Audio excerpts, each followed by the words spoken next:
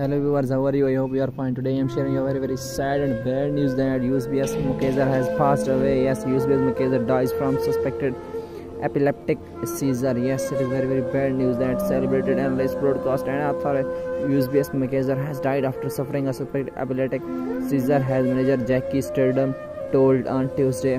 She said he was going about his day without any hint of illness. It all happened so quickly. His partner Nyanda is at the mortuary with his family, said Sturdom. I am so distraught. I cannot believe this. Please subscribe my YouTube channel to know more details about Eusebius McKaiser. Thank you.